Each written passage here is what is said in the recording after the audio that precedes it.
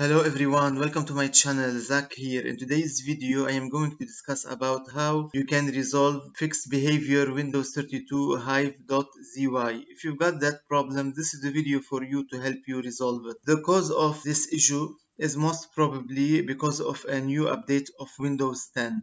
So I'm gonna propose two solutions which you can apply. First one is to undo your latest update. So for that, go to the search toolbar and type Windows Update. Click on Check for Updates. And here go to View Update History. Click on it. And then click on Uninstall Updates.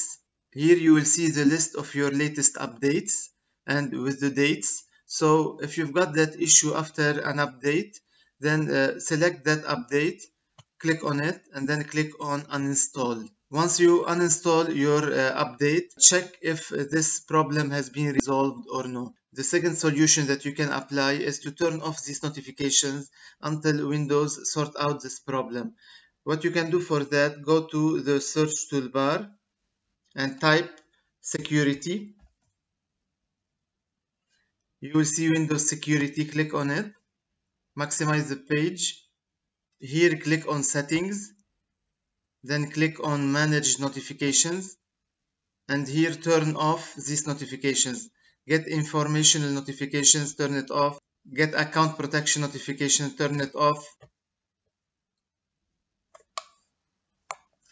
Notify me when Microsoft Defender Firewall blocks a new app, turn it off.